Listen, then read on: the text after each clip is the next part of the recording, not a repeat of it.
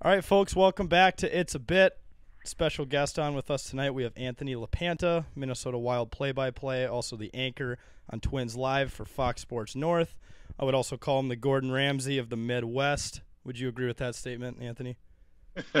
Well, I don't know about that. We certainly give it a shot. We enjoy cooking. I don't think anything's at his level yet, but we're getting there. Yeah, I don't know if anyone can relate where you're like on Twitter late at night and you're hungry and then you see a picture Anthony posts and you're like, damn it, there's my appetite back, just like that. Yeah. I was gonna say too, we Anthony, had a little too much time off with the COVID shutdown. Yeah. We had a few more nights in the kitchen than we were expecting, and we were just talking about it last night as we were making dinner that we basically had about 300 of the last 315 dinners in our house because we can't go anywhere else anyway, even if we wanted to. So it's a good thing we have a little variety. Well, I was going to ask too, have you ever done the I don't know if you call it the bit, but where you tweet at Gordon Ramsay your dish, see if he rates it or retweets it? I don't know. Have you ever done that? He tears apart everyone. He tears apart everybody. Doesn't matter. Yeah, no, I haven't done that. I had somebody else that replied to a tweet and challenged Gavin Kaysen, who's one of the great local chefs, and said, hey, how about you two guys cook off and I want to be one of the judges. And they threw out a couple other names for people that they wanted to be the judges and said, we'll get it organized. It'll be in his kitchen. And Gavin, who I happen to know personally and is a great guy, and he's the chef at Spoon and Stable, which is one of my favorite restaurants in town. And he replied right away saying, yep, I'm in, I'll do it. You bring your knives and let's get after it. So that's nice. The closest thing to that. We never actually did it, but it would be fun.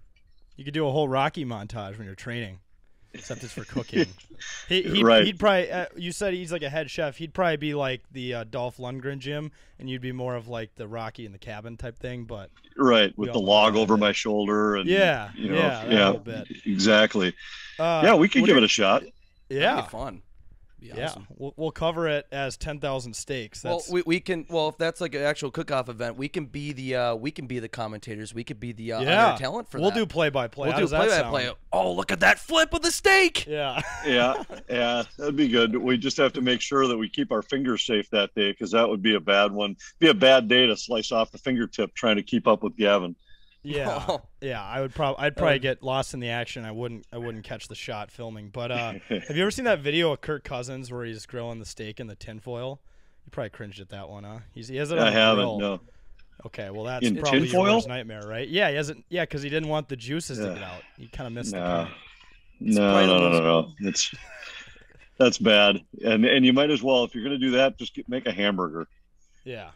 I think that's the most Kirk thing to do. Yeah, probably is. I mean, that makes sense for Kirk. He's probably doing it cook like that. in white calf socks and flip flops as well to go full uniform. But what's the best thing you've been cooking lately? I know you've been working a lot. You're at the X right now for the game, but yeah, I mean my favorite is my go-to is steaks, and I love the Akiyushi steaks are the best. So when we have them, which we had last night, that's the way we go. But I think the best thing, the two things I've added lately to the cookbook, so to speak, even though it's a mythical cookbook because it's all just mentally.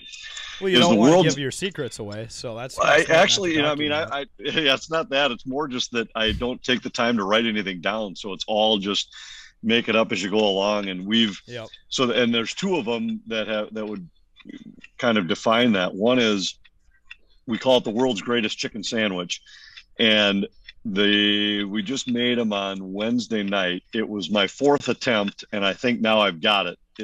They're awesome sandwiches. It's a little bit of just kind of a pan-fried chicken breast and avocado, tomato, pickle, spicy mayo that's homemade. That's it's a healthy mayo, like no actual crap in it. And then it's got a homemade slaw that's like a citrusy, vinegary slaw that it's awesome. So anyway, the world's greatest chicken sandwich is one of the new additions. And then I came up with this new sauce for seafood. We had it on scallops a couple weeks ago and had it on jumbo shrimp last night. That I really like. So those are the two like new additions that just have been recent add-ons to the LaPanta family menu. And so far we're big fans. But the world's greatest chicken sandwich is going to stick for a while. This is one of my new favorites. So this is a bold claim. You're saying you could go head to head with Chick-fil-A, Popeyes, the whole gang. That could be your second cook-off. Bring it on. Sandwiches. Bring it on. I'm ready. Yeah, it's like a different league. It almost sounds like, Anthony, that you could join like one of those cooking competition shows like Top Chef or Chopped or whatever it is. Oh yeah, we could have like a whole. I don't know. It's I've watched a couple of those, and I'm not enough to really even fully understand their concept. But one of them I watched one night was like where it was a race, and that I think I could handle because we're scrambling all the time in the kitchen. Like we did the Feast of Seven Fishes at Christmas time. It's the Italian tradition for Christmas Eve dinner. We did it on the 23rd, but 7 different kinds of fish, and our family of 6 was together, and to try to make sure that like all of them were done at exactly the same time.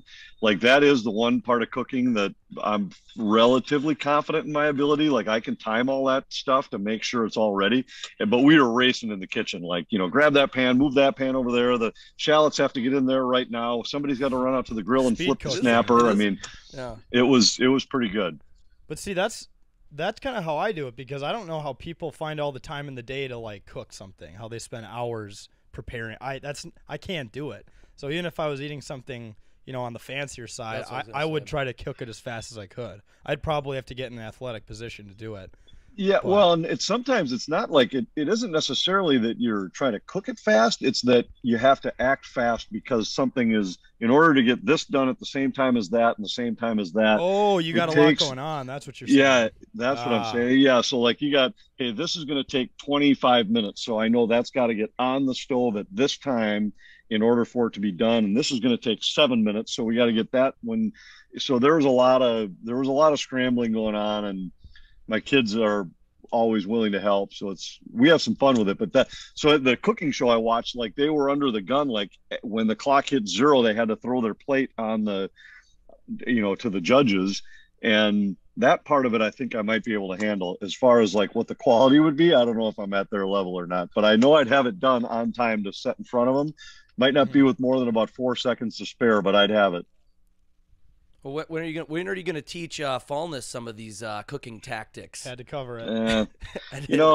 When you got a guy who eats like, it's an idea of a gourmet meal when he goes to McDonald's and gets the Happy Meal. I mean, that's not, it's just sometimes people just don't appreciate it. So we're going to stick to the crowd that we like and the crowd that enjoys it. And I don't know, we'll see. I see him around here sometimes, and they bring out the hot dogs and chips. He's in heaven, so it's perfect. He's sneaking around and trail of hot dogs. Yeah. He's just waiting over there for the guy to show up so he can grab a couple extra and throw them in his pockets, I think.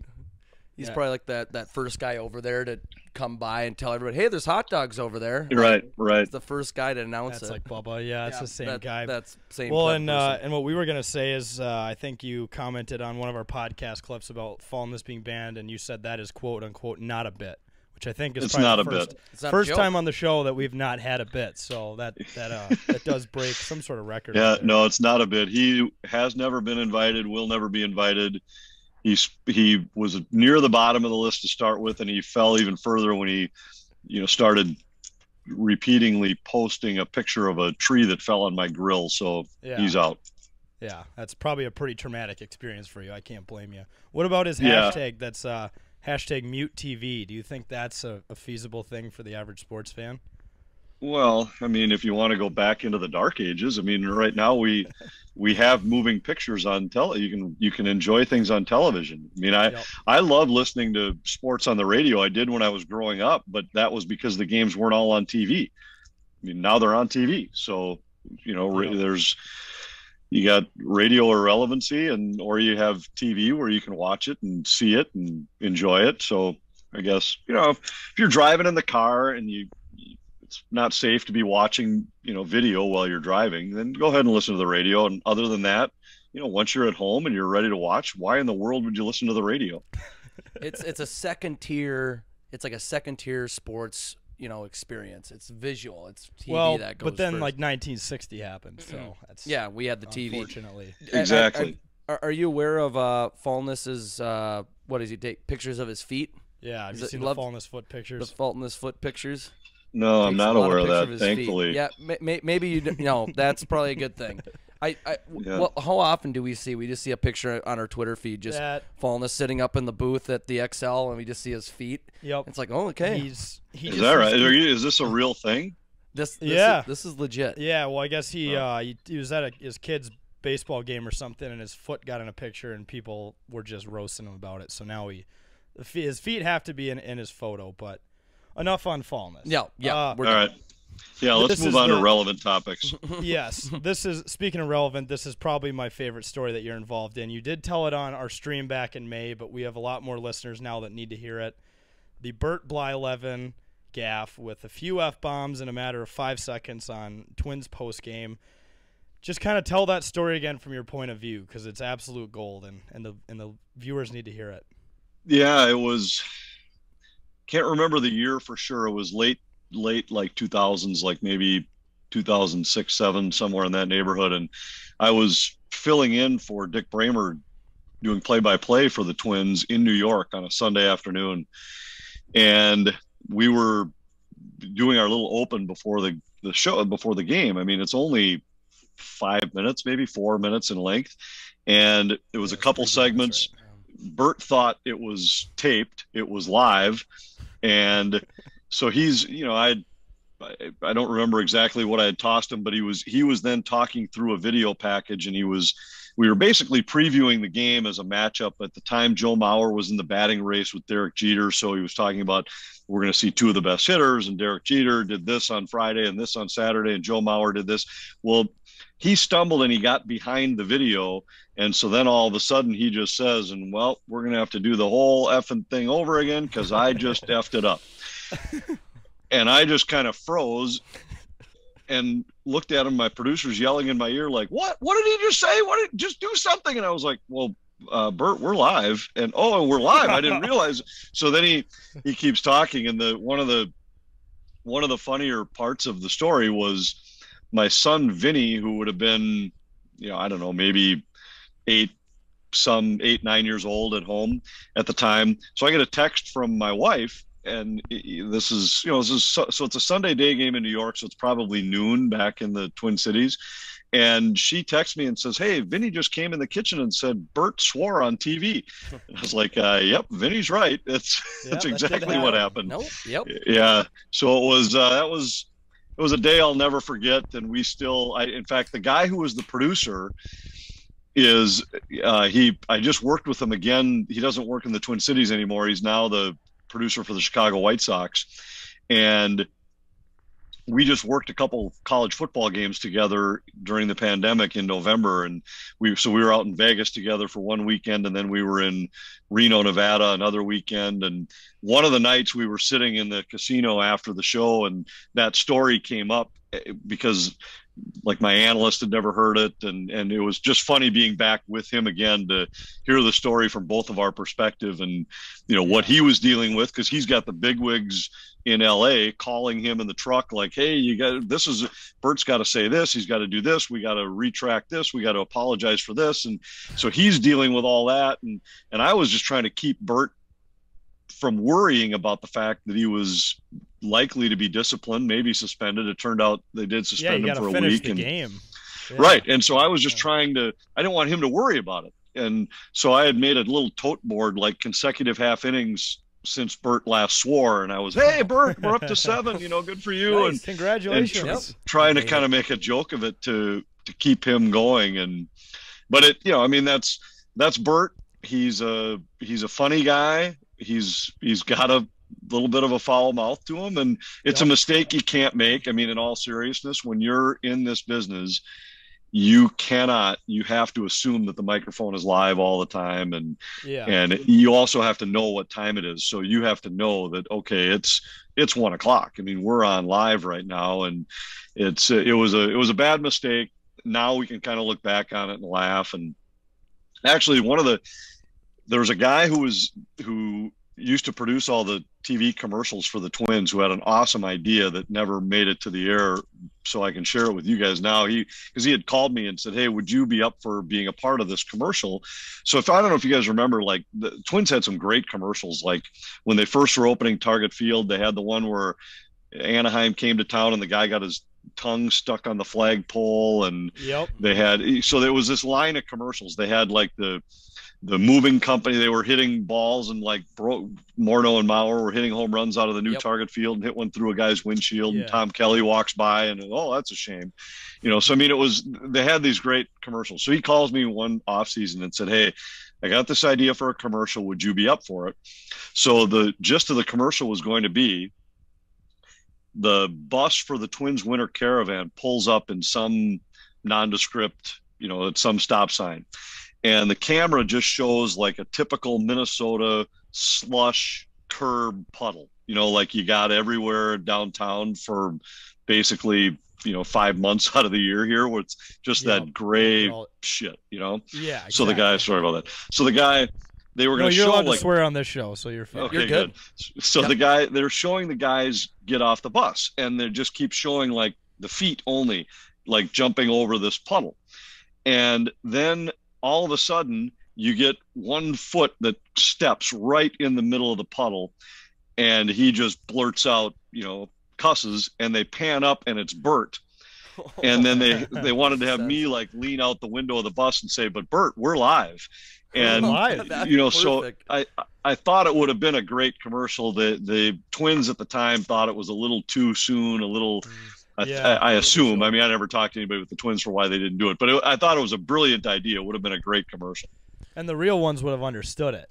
Yeah, but you know what? I mean, a lot of people might not get it to this day, but you should just do it now. I mean, maybe not as much. Now it's old enough news now. This was, I can't remember how many years after it. Maybe it was like 2 or 3 years after it had happened. So the Twins, I think, were probably just worried that, it's a little too fresh and we don't want to offend, there probably were some people who didn't find it funny.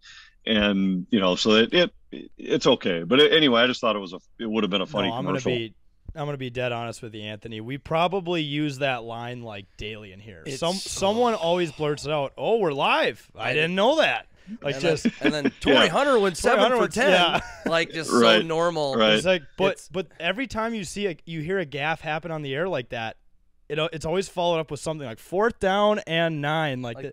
There's always something so awkward, or like someone's trying to put it back on track. How do you recover? You don't recover from that. You just got to keep going. Yeah.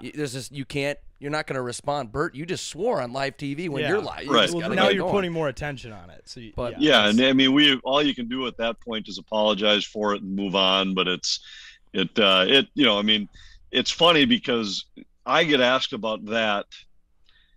For sure, I'm going to say it's for sure in the top all time. I get asked about it probably as much as any game or broadcast I've ever done. But even to this day, which is 15 years later, I still get asked about it, probably I'd say once a month or something. I'll have somebody come up and say, "Hey, I just saw this clip," or somebody just retweeted this. I mean, what was the story with that? And it is funny how long of a life it's had. We tweet it every year from the day it happened. I think we've been pretty good about that for like the last 2 years. We always make sure it resurfaces. Well, it's arguably like the Bill O'Reilly moment of sports. Like, we're live. Fuck it, we're doing it live. It's the sports version of that. So I don't know. Have you talked to does Bert talk about it? I mean, is he open about it? Is he open about it? Would he talk about it if you asked him? Obviously, he got in some trouble for that. Yeah, wasn't fun to deal with, but. Well, yeah, I mean, he and I have talked about it many times over the years. I don't know that. I don't think it's his proudest moment for sure, and I think he probably just downplays it now. I haven't really heard people ask him about it publicly, and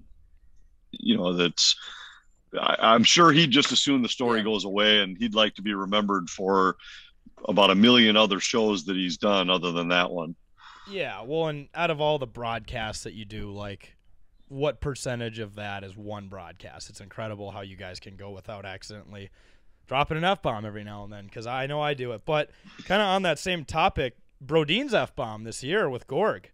I mean, just another good example of it, how it just happens. Yep. It's beautiful. It does, and it's and he immediately apologized. And, I mean, I remember we had Thomas Vanek who did the same thing one time I think it might have even been with Gorg. It was in a post-game interview or an intermission interview. It was an intermission interview, and he was describing a goal and, kind of said the same thing. And I mean, sometimes it's such a normal conversational, just a part of the vocabulary for a lot of these guys that you can understand how it just slips sometimes. And especially when you're in the heat of the moment, you're sweaty, you're in your gear. I mean, those guys don't have conversations with each other on the ice very often that don't involve dropping F-bombs in there, adjectives, nouns, and verbs in the same sentence possibly. And so I'm surprised it doesn't happen more often in those settings. Obviously, our microphones pick it up on the ice sometimes, and probably more so now in empty arenas. And even that, we're trying to watch for it because, I mean, we can kind of laugh and joke about it, but the reality is you got kids watching these games at home, and it isn't right. There's not a good place for it in these shows. And, I mean, this is, it's not a podcast. It's not it's not after dark TV. So we do have to be careful about it. And sometimes it makes some of us chuckle. Yeah. We also have to respect the fact that there's a lot of people out there who are more offended by it than humored by it. Well, here's a proposed idea. You know how the NFL did the Nickelodeon version of football? Why don't we do an adult version of hockey where authenticity? This is what they're actually saying on the ice.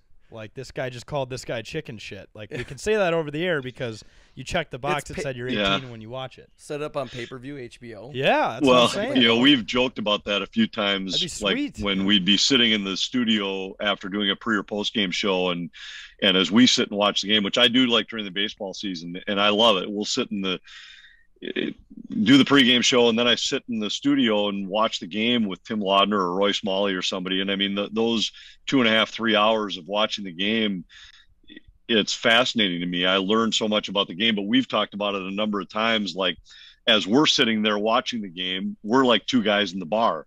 So our commentary is a little bit different than what the one is that's going over the air. And we've joked about that sometimes, like, be nice if you could just throw the mic in here and have this be the show, but who knows? I'm sure someday we're going to get to these spots where people can select their audio. Do you want to have the normal broadcast, or do you want to have the two guys sitting at the corner bar unfiltered? I mean, I'm sure it wouldn't shock me if we've already got spots now where people can go and direct their own broadcast basically and pick their own camera angles and everything. I mean, who's to say we won't be there with announcers sometime soon? Well, do you guys remember? I don't know if you saw the video where Kevin Harlan commentated a guy. Yeah, who was I did see that. Yeah. If someone does that on the ice, you have to do it for the Wild. You have to do your own play-by-play. Yeah, streaking guy on the ice. That'd be interesting. I think it's unlikely to happen in a hockey rink, but we'll see. Or we've seen those old videos of this would probably never happen anymore, but literally hockey players starting to get in brawls with the fans. Yeah, where a fan jumps over the penalty box. Man, the old slap shot or something where they're climbing up there, hit him with the keys to the camper. Yeah, well, I don't remember if it was Buffalo or it was the Ranger. It was back in the day. A fan got on the ice and started fighting someone, and the whole team is just wailing on him on the bench. And they were describing it in one of the post games, and the players give the guy credit. He hung in there for 15 good ones. That's just what you got to see these days. Hockey isn't as violent. Make hockey violent again. With fans. No. With fans. If they choose that's their choice. That's their choice. We're not endorsing it. If you want to get involved in the fight, you can do that. Yeah. Well, I kind of want to flash back to your past a little bit, Anthony. I know we know about this. You've talked to us about this, but we obviously have listeners that might not, know so much about this now. But your first gig, I think you talked to us about back 30 years ago, was you did like a ringette. You announced or called a ringette, and here you are now. Announcing an NHL team, you're the head play-by-play guy for Minnesota Wild. I mean, that's just. I mean, how do you go from being the ringette guy to the Wild announcer? We got to start first. How did the game work again? I remember it was. It's I I might not remember all the details of the rules, but it was, yeah, that was one of the low points of a broadcasting career for sure. It was, I'll never forget so I had been doing high school games, volunteering at local cable companies. And I think at that time I had been hired. So I was probably, I don't know, my first like hired job with them when they were paying me $50 a week to do 2 high school games and then do a weekly high school sports show called Prep Sports Weekly. And it was awesome. I loved it.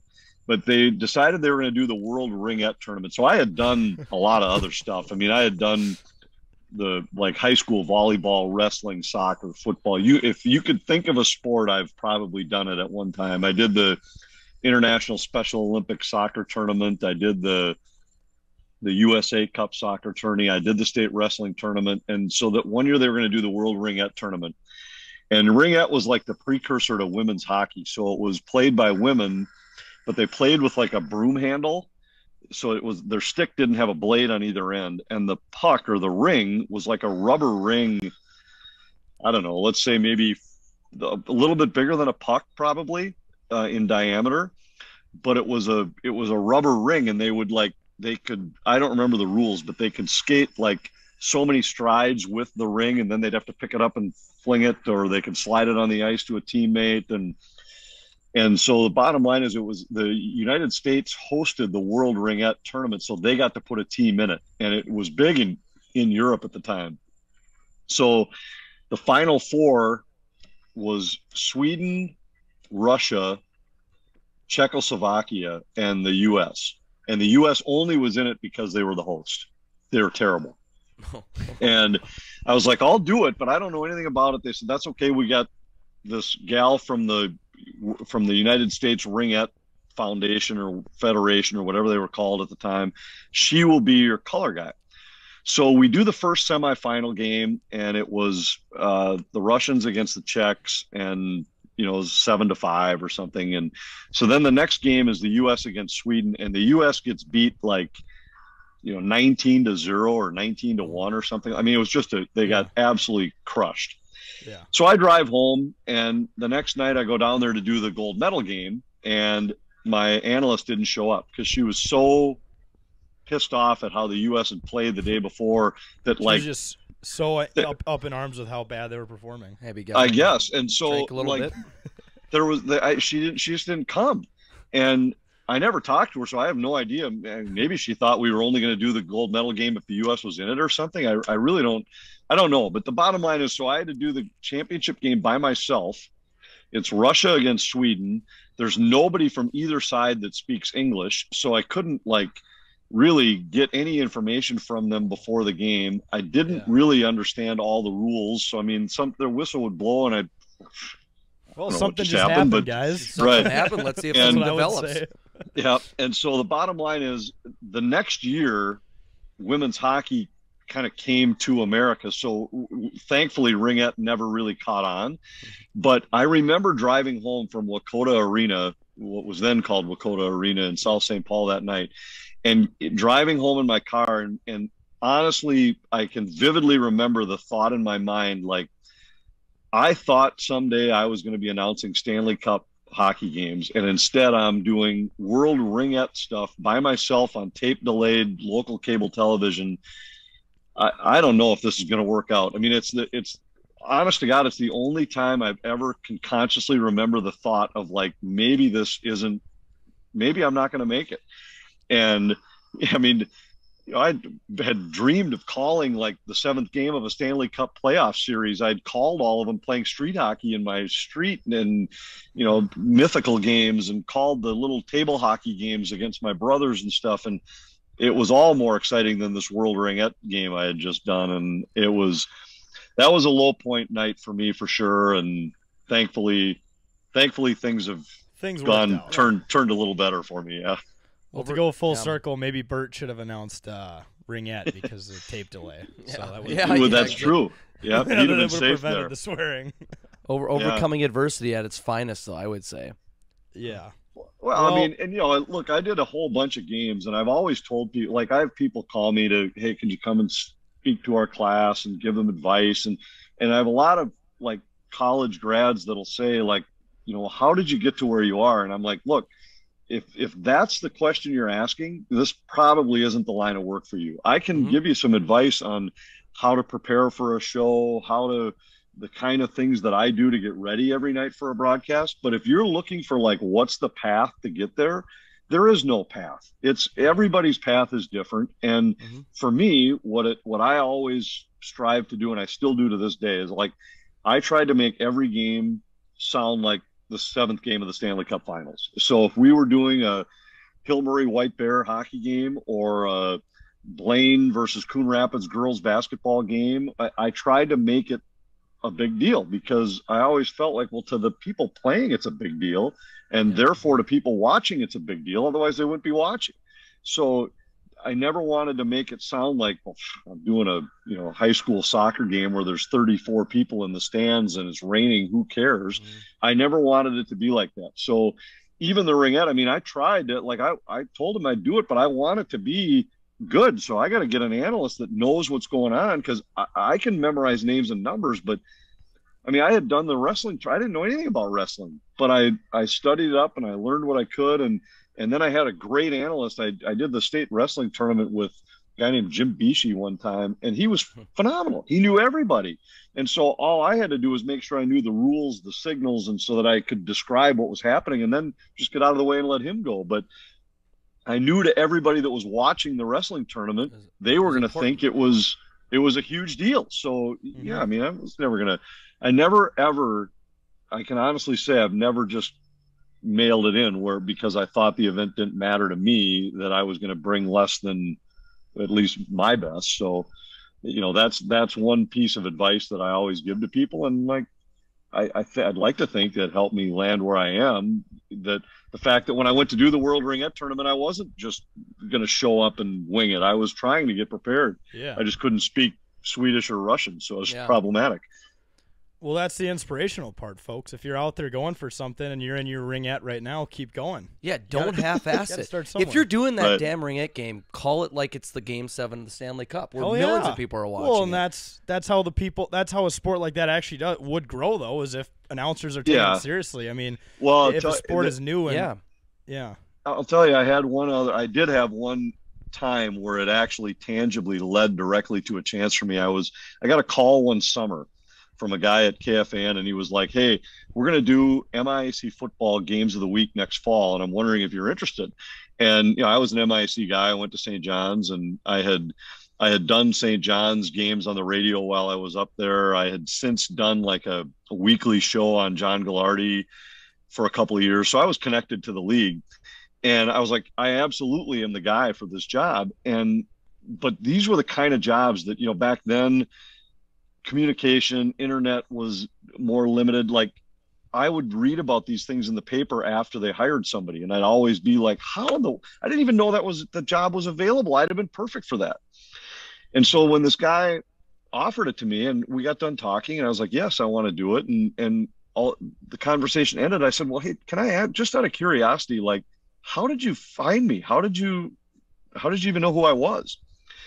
And he said, I was at the state high school hockey tournament last year at the old St. Paul Civic Center, and I was watching the Class A third place game, and it was Eveleth against somebody. I can't remember who it was, and he said, I was standing there, and there's, I don't know if you guys were ever in the old Civic Center, but there were, in the press box, there were 2 rows of seats on each side of like the main TV booth. And during these state tournaments, there might be 12 radio stations all doing the game, but nobody had their own booth. You were just sitting out on these rows of tables. Yeah. But I mean, there's a radio station from Eveleth, there's one from Duluth, there's one from Mankato. I mean, and I was doing the game for some station in the Twin Cities. I don't even remember which station I was working for that year. But he said, I stood and I wandered around that press box and stood behind a bunch of broadcasts. And he said, I kept coming back to this guy calling the game. And then when I found out, I think it might've been working for WDGY, which was like a 100-watt station in Woodbury, where you would have had to be driving like within, 6 blocks of the radio station to hear it. Yeah. But he said, this guy, like, he knew every player. He knew everything about these players. He's throwing in information about that this guy just did this on this night, and this guy had this in the section final. And he said it sounded like I was listening to a Stanley Cup playoff game, and it was Eveleth against whoever in this Class A game. And I said, if I ever need a guy, that's the guy I want to call. And so I never met him that day. I never knew he was listening, but 3 months later, he called me and offered me this job to do football. And it's one story where you can actually point to just making sure that night I tried to make that game sound goal. As big time as I could. And you achieved there we go. Yeah. That's huge. I was going to say, like, but going back to that point of like not half-assing it and going into games, even if you don't know a lot, like I did some play-by-play in college and they knew I was interested in it and like I wanted to do it, but they want to like get you involved in the background during the semester, like doing utility work and stuff before you get involved with it. The guy who did girls soccer got sick or something. They told me like 3 hours before the game, like, you want to do play-by-play, right? I'm like, yeah. All right, you're doing soccer today. I'm like, what? I know a little bit about girls soccer. I know a little about soccer in general. I don't know a lot about this team. I'm just showing up there, rushing and prepping, and I was out there like I did okay, but like when they scored, I used the word penetrate a lot. I used the word battle because a lot of it was just back and forth. I'm like, I know offsides partially, and every time they scored, I'd be like, she shoots, she scores. Like it was a damn hockey game. Hockey. I'm like, this is just doesn't sound like a soccer broadcast. But thankfully, I had an excellent I think her name was Haley Halverson, I think was her name, but she was a women's soccer player. My God, if I did not have her, that saved me so much. But it was just so intimidating. I had the same thing. They asked me one year if I would do the International Special Olympics soccer tournament, and it was being hosted at Blaine that year. The Special Olympics were here in the cities. I can't remember the year, but I don't remember what year it was. But the bottom line is they asked me if I could do it. I was like, I really don't know anything about soccer, but I'd be happy. They said, don't worry, we've got an analyst who's great. I was like, all right. So I show up. And my analyst is Seamus Mallon. And I had never heard of Seamus Mallon, but it turns out Seamus Mallon had done the World Cup for ABC the previous year. Yep. Yeah. He was his normal job was he was the analyst for the New York Cosmos in, I think at that time it was still the old North American Soccer League, but whatever, like they were the premier team in the United States in that league. And I don't know how they got him to come here and do these games, and so we were doing the game, and it was Cameroon.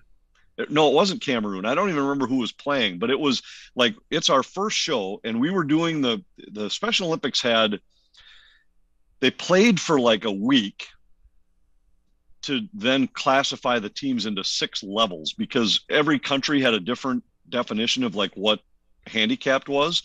So for some, like, they were in the Special Olympics because they like had ADD basically. And then for, at the low level, it was people that were more significantly handicapped, but they didn't know how to do that. So they would play for like a week and then classify teams and say, okay, these guys are in level 1, level 2, up to level 6.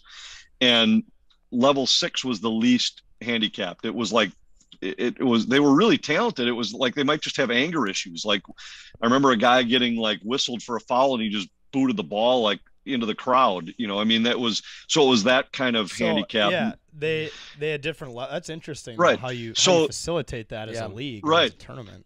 And so the first game we're doing is the gold medal game in like the level 4 because we only did the 4, 5, and 6, and so they're handicapped, but still like very capable of playing. It was a high level of soccer. Mm-hmm.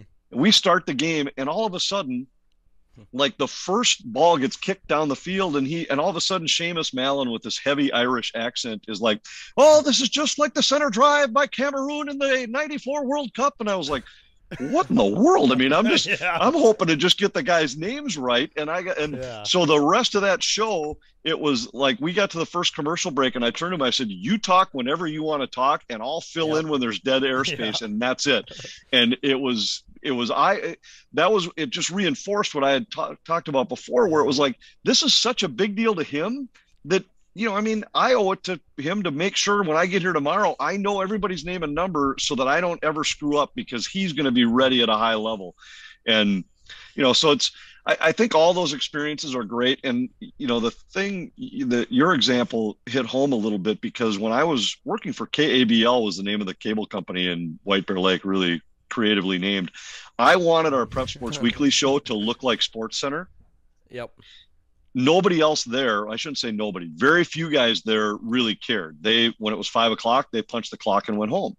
So I did everything for the show. I learned how to edit. And I mean, I never went to school for any of that stuff because, I was just wanted to be the announcer guy. So I learned how to edit. I learned how to build graphics. I did all the research. I wrote the shows. My dad and I built the desk for it so that it looked like a Sports Center desk. And, I went in there and learned how to do the lighting to make it all look great. And I wanted the show to look like Sports Center. And interestingly, one of the guys so I wanted to get analysts that were knowledgeable. One of the guys I called was Kevin Gorg and got him to come and be my hockey analyst. Nice. And so I understand what you're talking about when you say you had to learn all of it. Well, it makes you better, because now to this day, I have an idea what it takes for those guys in the truck to do what they're doing. Yep. So even though the equipment is totally different now, I see it through their eyes a little bit. And I think that helps both of us. It makes me better at what I do. And I still I write all the graphics for our shows and try to write them in a form so they don't have to do any work, instead of just sending them an email hey, let's build a graphic on the Wild's power play the last 7 games. Well, now they'd have to go do the research. So instead of doing that, I put the graphic together. Here's how I think it could work. We have really talented people in our truck here. Our show is, I'll put it up there with for sure any local show. And you watch hockey on NBC, their national shows, the production level for ours is better. Our guys are outstanding and they're really creative with it. But I like to minimize their work and say, here's 25 graphics I think we maybe could use tonight. We might only use 5 of them depending on what happens in the game, but I still prepare it every night and try to prepare it so that it's plug and play for them. And, I think that it's invaluable experience to learn all that behind the scenes stuff. It's got to be super awesome to have a play-by-play guy who understands the whole production holistically, because that way, you're not just all right, you guys figure it out. You kind of understand what they need to do and how much time it takes, and kind of from their point of view. I'd imagine they probably appreciate that greatly compared to having a guy who's I'm just here to talk. So I have no idea what you guys go through. You guys got to figure it out. Right. Yeah. Right. Yeah, no doubt. And it's a two-way street, because those guys are, they're really good at what they do. And our graphics guy he's unbelievably talented. So when I send him this stuff, then he dresses it up and does the cutouts of the players and makes it artistic and everything. And that I can do the statistical side and do the research for him. And I'm good with numbers. Even just today, Ryan Carter is doing the game with me tonight, and we're talking back and forth about some things we want to talk about. Well, I always just tell him, look, you tell me what you'd like to talk about. I'll do the research to find the stats to support you. I can do it a lot faster than you can. And instead of you wasting 2 hours trying to find out how many goals per 60 minutes Victor Rask scores compared to other members of the Wild, just shoot me a text. I can look it up fast. I know how to manipulate those sites because I spend time on them. And that way you can focus on building a video package that supports what you're trying to say. And so, in fact, that was our interaction today, because we're coming off of a night where Victor Rask had a big night. We're going to talk about him tonight. So I came up with a couple graphics that will support what he wants to talk about. And then he went through some old video and, hey guys, in the truck here, I'd like to show this clip, highlight this guy here, circle this guy here, draw an arrow going this way. And so now we all can work together on it and kind of play to our strengths, and everybody having an understanding on how it works makes that all work so much better. Yeah. And while we're on the subject of the production, I mean, people don't understand how much it goes into it, but what's it like doing it from the arena and away games? Do you prefer it, or, I mean, No, yeah, it sucks. It really sucks. It's And for a couple reasons. One is it's just hard to call. We don't have like a secret monitor that shows us everything. We see exactly what you see. What we see, yeah. The same exact feed. Yeah. So it's, I mean, it's tough because there'll probably be 10 plays a night that I just can't see like a puck will go out front and I didn't know a guy was there. Like they're focused on a scrum in the corner and all of a sudden a guy grabs the puck and just whips it toward the net. And you'll be like, well, if I'm watching the game live in person, I see that Ryan Suter's breaking up the slot. But when I'm watching it on the monitor, I don't see that. So I'm like, well, what is he doing? And then all of a sudden, all you see is like the finish of a left-handed shot guy. Well, that could be Suter. It could be Brodin. It could be Ian Cole. I don't know. It's a lefty with a number 2 to start his number. Yeah. And so you find yourself like, you're really waiting because you want to be right. And so you have to try to find ways to just keep talking for a minute until you see who it is. And so that part of it is I don't like it at all. I really totally spend a lot of time watching what's happening elsewhere on the ice. And so like when we do a home game and we're here, even though there's no fans, we're at least in the building and it's somewhat back to normal. But the other part of it that really takes away from it is that we get a lot of information when you're around the players, and we just haven't been able to be around them at all this year. And a big part of that is when we get out of our hometown and we're on the road, because now you're on the bus with those guys, you're on the plane with them, you bump into them in the hotel lobby or the coffee shop, or you go to practice on the off day. And when there's not really anybody else around, that's where you get the 10 minutes standing out by the bus with Ryan Suter, just chatting about life in general. And you get so much more background information on guys that this year we've just had none of that because, we have Zoom calls with them, but that's not the same. And you're on the Zoom call with the other writers and everything, and they're not going to say anything in front of the writers. And, so it's the times on the road are the times where you really get that kind of stuff. And I mean, like, this year we've got some new players. I've never met them. I've never met Cam Talbot. I've never met Marcus Johansson. And yet, we'll probably finish the season without really ever having a face-to-face conversation with those guys. And that's really hard. So there's it's the watching the game and trying to call it off the monitor, but it's also just the lack of interaction with the guys that really make the broadcast a lot tougher. And hopefully, and I don't think it will be the norm, but hopefully by next season, we're back to what we used to be and doing things the way we used to do them, because it's just so much fun. And I miss like being in these other rinks and like listening to the anthem at the United Center in Chicago. And there's just nothing like some of those atmospheres. And we just haven't been able to be a part of that at all this year. Well, as you were describing that, I think it would probably suck to just be at the mercy of the cameramen to make sure they capture everything. I was going to say, because I've seen some broadcasts where I'm like, what is this camera guy doing? The camera guy looks like he's drunk or something. So it's like trying to announce this. This would be brutal. Like you can only do as much as the video you have. I can't imagine zooming in too far and then. Yeah. Well, it's not only that, but it's just like the way the camera guys are. They're typically.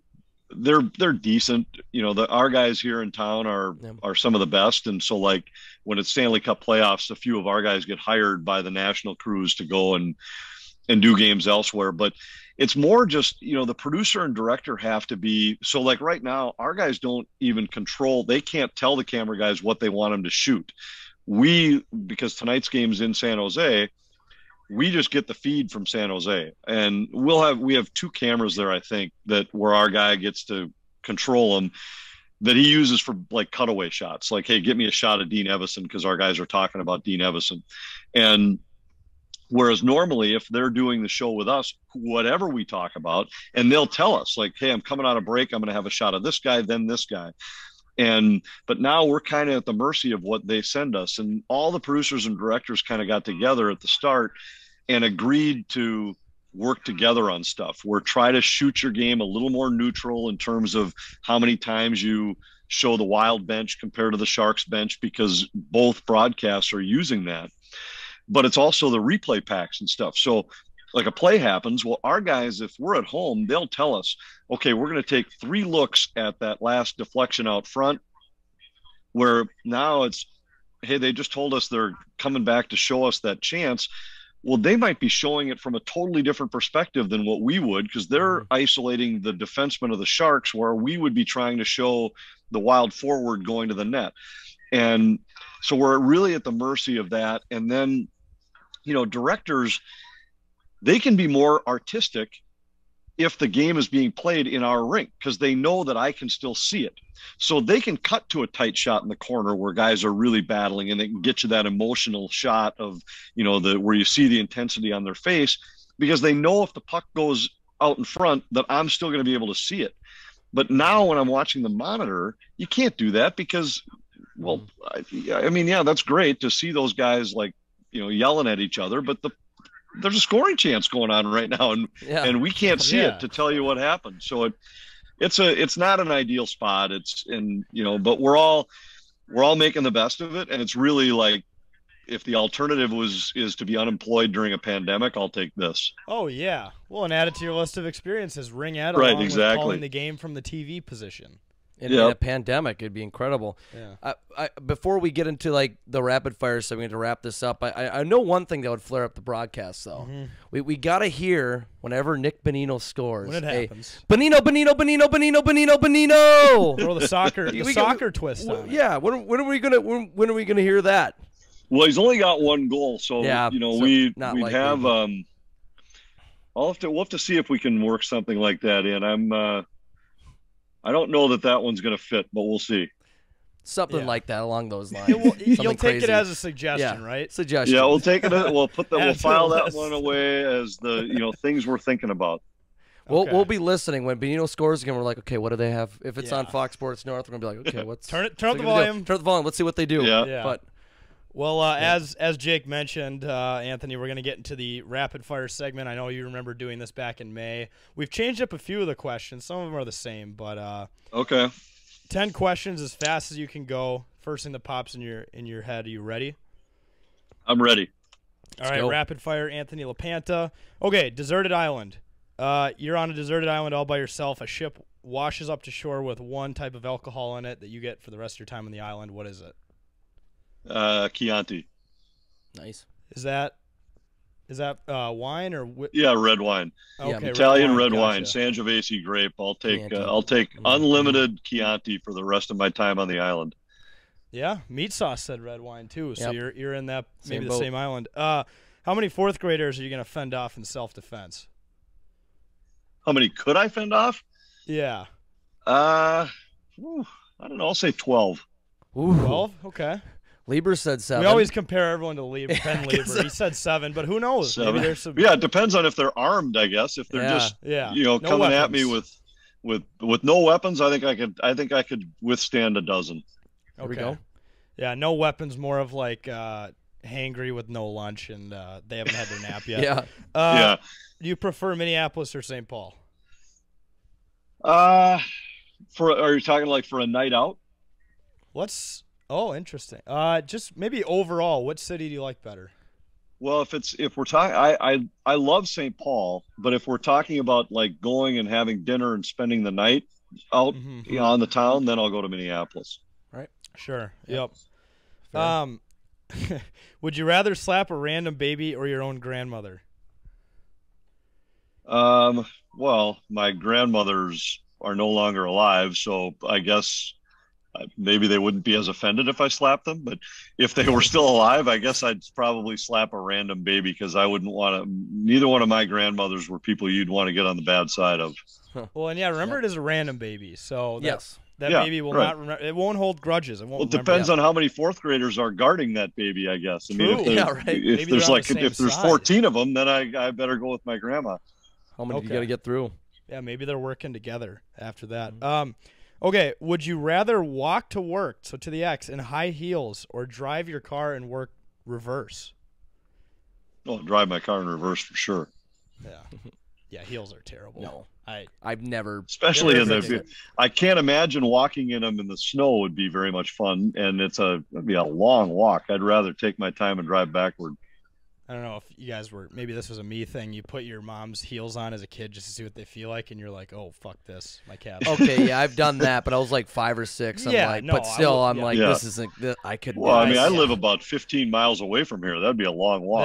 That's also, it's Nope. all dependent on location as well. Nope. And if you play enough Grand Theft Auto, you might be able to drive in reverse too. Yeah. So this is a new one. Would you rather never be stuck in traffic again or never catch a cold again? I guess I'd rather never catch a cold again. Although I don't really catch very many colds these days, so yeah, I'll still say that. I guess I'd always prefer health. Yeah. Perfect. Yeah, makes Well, and sense. traffic's not really that bad if you got a good Right now, podcast it's not. I mean, like I don't this even one. remember what traffic is like. Yeah. Yeah, right now it doesn't even. No. Not even doesn't- relevant. Doesn't even really Yep, exist. doesn't exist. If you were given an all expenses paid trip to Cleveland, would you take it? Absolutely.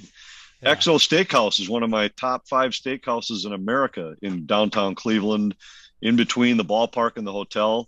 I'd go there in a heartbeat. Yeah. Well, it's all about the experience, right? If you have your spots, then you're set. Sounds like you need to get a blog out of your top 10 steakhouses in Yeah, in your America.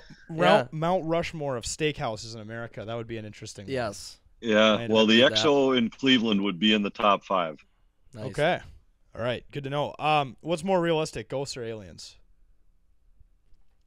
Are you talking like movies or like actual ghosts or aliens? We're talking real life. Yeah. Oh, real life. Well, it's Yeah. interesting. My kids are convinced that aliens are real. We just had this debate over the holidays that I got a daughter who's a freshman in college who was absolutely convinced that that alien life was a part of the Egyptians building the pyramids. And she has it's like crazy. She has this stuff that they stumbled on the same mathematical equation as the Aztecs did at the same time, roughly the same time frame. And so I'm going to say aliens are more real because my kids are absolutely convinced that there has been and will be more alien presence on Earth. Okay. It's Yeah. Interesting. Yeah, totally. Would you rather have to always wear one rollerblade on your foot or have someone walking in front of you that's going slightly slower than you want to go? Well, I would for sure just have somebody walking slower than one rollerblade. That seems like that'd be miserable. Yeah, total pain in the ass. I agree. Yeah. I mean, both options I mean, are, but if you can speed work, is Yeah. one thing. if you can roll your way around a rollerblade, I mean, but You'd that probably would, get Yeah, but good at it, only right? one leg. It seems like Yeah. that would get old pretty fast. the uneven, Yeah. unbalanced. Yeah. Well, yeah. Well, what we said with Gorg is like when you'd be on TV, you'd have to like bend one of your legs because your feet would be at different heights. Because the It'd look weird, rollerblades just be have this crooked. wheels on it. It'd be brutal. Yeah, Yeah. yeah. It would be weird. If a movie was made about your life, who's playing you? Ooh. Boy, never thought about that before. I would say Who would you want to play you? That always makes it a little easier. Yeah, maybe Robert De Niro. I mean, stick with the Italians, I guess. I mean, Yeah. I'd say I'd probably go with him. It's I've been told by people that they think my broadcasting style is similar to Chris Fowler of ESPN. So, I don't know if he's counts as like an actor capable of being in a movie. I'm sure he could do it, and but I guess if it's an actor, I'd go either Robert De Niro or maybe like Matthew Perry. I could see with kind of a little sarcastic side to him that might fit me too. Well, and you could dress the part, right? You got the black coat on, the white button up. You look like you could go to an Italian steakhouse right now. And talk the about only some thing, and like business. De Niro, I've never had a cigarette, so he'd have to like some of the stuff that like I think of him like in Midnight Run and the mafia type roles, the Godfather. I mean, like he's got. That's not a part of me, but I'm sure he'd be able to pull it off. I'd be honored if it was Robert De Niro. How about that? Yeah, I would. That's would a too. good pick. Yeah. Oh yeah. Well, Anthony, we've had a blast. You do have a wild game to call in a few hours, but any final words for the viewers before we sign off? No, just enjoy the games and try not to be too critical of the guys trying to call them off a TV monitor. Yeah, especially if the color guy says an F word on accident. Yeah. You never know what's going to happen next. Or the radio guys. Hopefully I've had the last one of those. Yeah. Or the radio guys throwing out hashtag mute TV. Yeah, I can ignore those guys. That really means down. Irrelevant. Yeah, Anthony, this has been a blast, and for those of you listening out there, watch the Wild games, support the broadcasters. They're trying their hardest when they're watching TV and trying to announce it. Like Anthony said, they're doing it just the way you are at home. You know, they're watching the same broadcast. So either try to do it better or shut up. That's what we're gonna say to it. All right, folks. What were you gonna say? No, go ahead. I was just going to say it's just like I used to do when I was a kid, where I'd sit and watch the North Star games on TV and call the play-by-play. So now I'm doing it for real. Exactly. If you want to do it better, do what Fallon says, mute TV, and maybe you can try to do it. But give it a shot. See what happens. All right, folks, we're going to take a quick break, and we'll be right back.